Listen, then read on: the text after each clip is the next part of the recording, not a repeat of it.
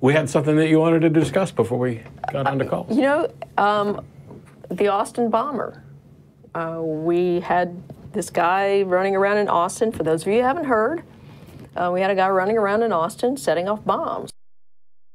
And he pretty much terrorized the city for about 3 weeks, and they caught him. The FBI, local police, ATF did a phenomenal job pursuing this guy and catching him. And it's one of those, let's see, if you compare it to how quickly they caught this guy compared to some of the other people that have done things like this, it was pretty phenomenal. I mean, it took them, what, 5 years or so to catch Eric Rudolph? I can't remember now. But it took forever to get the Unabomber. But, yeah, it took a long time. But this guy was dropping more bombs faster than Kaczynski ever did. Yeah. There was, I know there's points that you want to get to. There's a couple things of note. His name was Mark, and he attended the Austin Stone Church. People who are familiar with the show to go, oh my gosh, is this Mark from Stone Church who used to call all the time? No, because that guy, Mark from Stone Church, was a prank caller, which we've mentioned several times on the show in the past. I actually got to meet and interact and had lunch with one of the associate pastors at the time for Austin Stone Church, and we talked about that. The church had no issues. Everything that Mark had said about it, it's like he picked a church out of a phone book. Yeah. And he wasn't even, I don't even think he was in the States. No, I think I don't even think time. Like, I don't know. Anyway. Somewhere in Europe, Scandinavia, whatever. So people immediately were like, oh my gosh, was this the same person? No.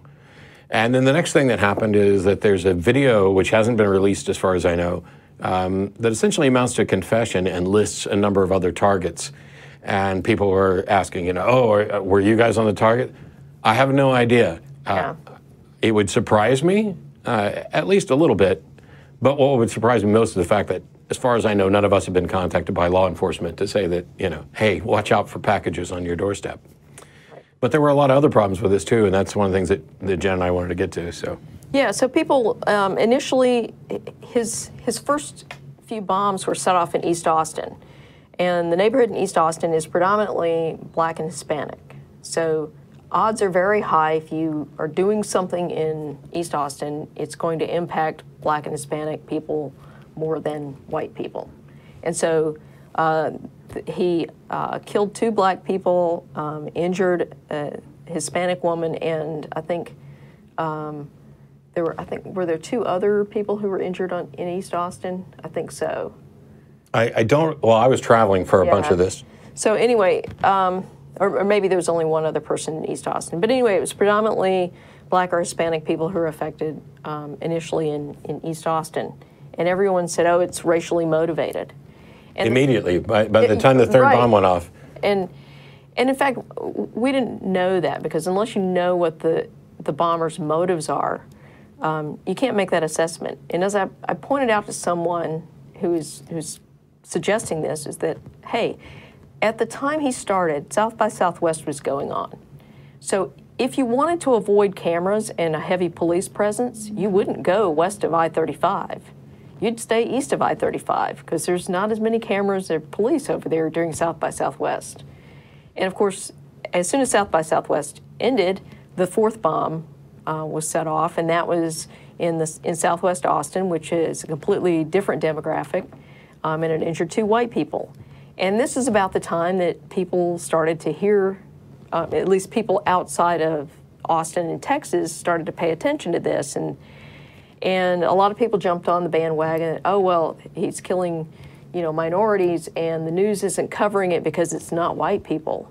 And in fact, the news was covering it. You know, I haven't heard about it yet. It does not mean the news is not, you know, that the media is not covering it. Actually, I heard about it on Twitter from somebody who doesn't live in Austin after the 2nd or 3rd bomb, because there were like 2 in one day that became 2 and 3. Yeah, so when I was actually traveling I was up in the Dallas-Fort Worth area when I heard about the 2nd and 3rd bombs. And the fact is that when the first bomb went off, the police initially thought it was retaliation by a drug cartel and that they got the wrong address.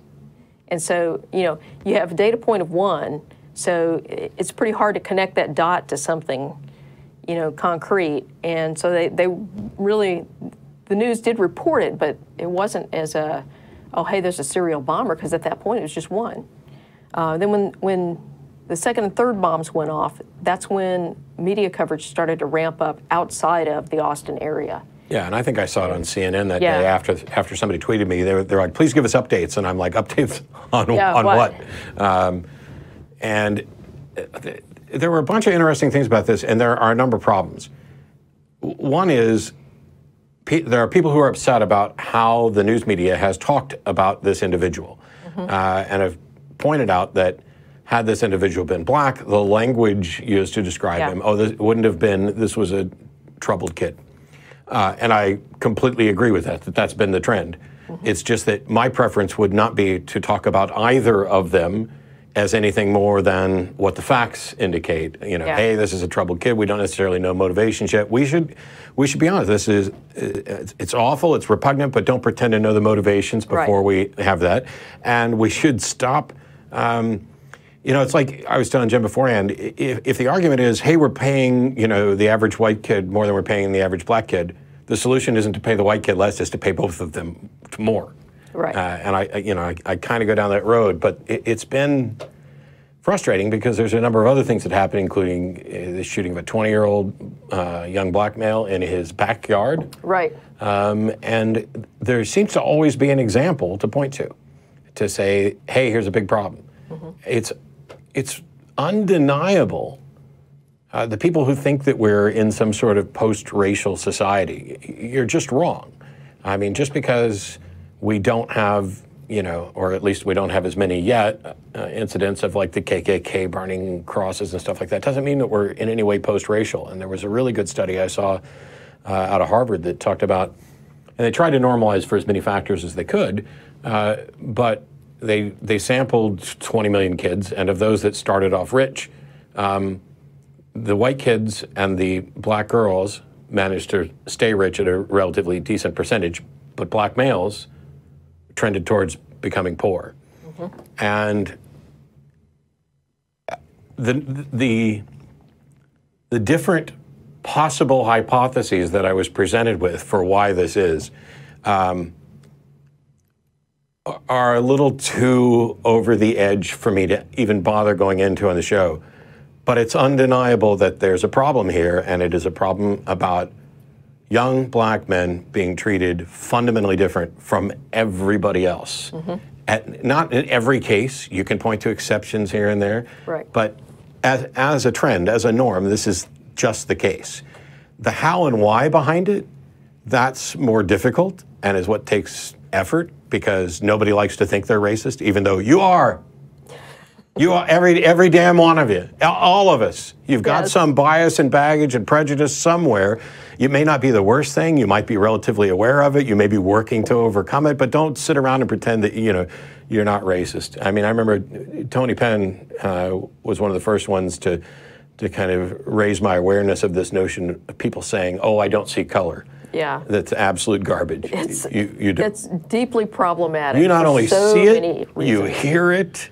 You hear it on the phone and it changes this. Oh, I recognize this style of talking. I'm not going to put this person in a category, and that's going to fundamentally change everything I do. Well, the other problem for me with people that say I don't see color is that this is a way for them to make the disparate treatment of black men in particular versus everybody else. It's a way for them to make that not what it is, by denying that there's a fundamental difference in how they're treated from the time they're growing up until they get into their work life and professional life.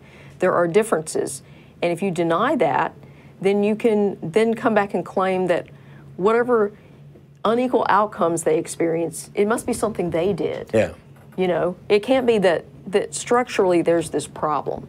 And so that I don't see color thing, that's just bullshit. And there's no reason to think that the problem is something that is overt or explicit. It could be something implicit within the structure of society where we've built up to this dynamic. And it's going to take a lot of effort to dig through. But there were a couple other things about Mark and how he was spoken about. Well, yeah, I mean, it came out that he was homeschooled by, Christian, probably fundamentalist parents. Mm-hmm. And people, so far, they've not called him a terrorist. They've not said he was radicalized. And, I don't know. It's almost like if he were Muslim, we'd be having a completely different conversation about this. Yeah. He would have been called a terrorist. They would have been saying that he was radicalized, that because he went to this madrasa. Well, this guy, it's possible that he was educated in what amounts to a Christian madrasa. We don't know. We don't know why his parents chose to homeschool him. Apparently, they homeschool all their kids. I know people that homeschool their kids because their kids have some kind of special need, and they don't feel like the public school system can adequately meet those needs. I know other people that homeschool their kids, particularly religious parents, because they don't want their children exposed to any kind of thoughts that would challenge their religious beliefs. Mm-hmm. In fact, for the majority of the Christian homeschoolers, that's the attitude I see most often, is that they don't want their kids' beliefs challenged. And then, there are some who do it because the family likes to travel a lot and that gives them more flexibility. And there's a lot of different reasons. We don't really know why he was homeschooled. And we don't really know what the content of his Christian homeschooling was. And for clarity, what we're talking about here is the difference in the way this is discussed. Yeah. It's entirely possible that his homeschooling and his Christian camp stuff didn't play a part in this. And that's part of the problem is we don't know. We don't know what the motivations are. We don't know who the additional targets were. And my goal is to always make sure we're talking about it fairly. But it's worth recognizing that it is a virtual certainty that had this been reversed, had this been a Muslim child instead of a Christian child, or 20-year-old, however old he was. 23. There'd be the conversation would be dramatically different. Yeah. And that has to do with the fact that we in the United States live in a culture where Christian is somehow synonymous with good, better, preferential, normal, American, and all of these other things that go into how we assess these situations, which are, by the way, all garbage. Yeah. Well, and that's another thing that's kind of disturbing. He's being described in a lot of circles as, well, he was just a normal kid. It's like, no, he was not normal. It is not normal to build bombs and then go off and set them off, leave them on people's doorsteps, not knowing who you're going to kill or whatever. To put one on a tripwire next to a hike and bike trail that's used by lots of people. Those things are not normal. So in no sense of the word was he normal. And the terrorist label and the discussions around that. To be sure, what he did amounts to terrorism. Yeah. If you're looking at it from here's what the effect was. Right. That may be separate from what his goal was. I could certainly envision someone who has, for whatever reason, even with no anger or malice, has just become fascinated with, I'm going to blow shit up, and starts doing this. And it's not so much a goal of causing terror, it's that I'm okay if this causes terror as well. Yeah. So he could have been just a garden variety sociopath, and, And we apologize to all the garden variety sociopaths who have never and would never do anything like this. Right. It's just been frustrating. I traveled a lot. There were a lot of conversations around it. And of course, it's going to go to religious differences, racial differences. We're going to assume motivations. We're going to look at how this person's treated differently. And many of those criticisms are incredibly fair and certainly indicative of a problem that we need to address. But there are individuals in all these situations who take the ball and go about 50 yards past the goal line in order to make, because they have a particular pet issue, and let me form this into that. Well, and having said all that, I'm going to go out on a limb and say that he probably was radicalized by something in his background. And I base that on the fact that they did find a blog post where he talked about very conservative views. In particular, he railed against homosexuality and same-sex marriage and stuff. And so there was something in there that radicalized him. I mean, what his specific targets were, what his motivations were for the bombings, I don't know. But I think it's 2018. It's time to recognize that being opposed to marriage equality and equal civil rights for everyone, that's a fringe idea. And if you don't agree with that, then you're pretty much on the radical fringe. Yep.